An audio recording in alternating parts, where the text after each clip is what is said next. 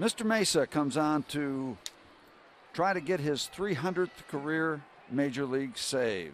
I'm on April 12th, 1994. Mike Lamb pops one up. Third baseman Bobby Hill in foul territory, and Bobby makes the catch. And it's been enough so far. 1-2 pitch. Swing and a miss. Jose Mesa strikes out Jason Lane.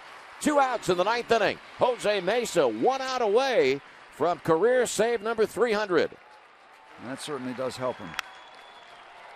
Fly ball hit to left field by Morgan Ensberg. Jason Bay makes the catch on the warning track. Jose Mesa's got it. He becomes the 19th pitcher in Major League history to record 300 saves. Jose Mesa pitching a 1-2-3 9th inning, and the Pirates defeat the Houston Astros. There was no doubt about it.